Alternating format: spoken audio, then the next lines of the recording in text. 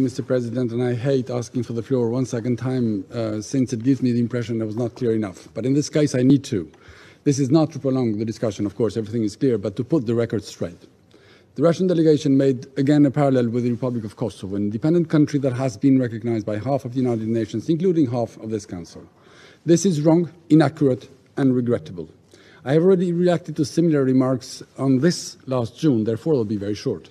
Nothing could be more artificial and forced than comparing an international effort to end the conflict, protect civilians, and establish a peace process to find a lasting solution, which was the case of Kosovo, with the pure and unprovoked aggression and the sham referendums engineered in Moscow that are being carried out now in Ukraine. No one is, can, or will be fooled by this. No attempts to compare the incomparable, no easy shortcuts out of any historic and political context will help Russia divert attention from its war of choice in Ukraine or hide its blatant breach of international law, which has made it an international para. Kosovo and Serbia are bound today by a dialogue to solve their problems. They meet, they do not fight. And above all, the issue is not Kosovo or any part of the world. It's Russia's aggression, Russia's crimes, Russia's territory grab to the detriment of its neighbor. We will not be misled. I thank you.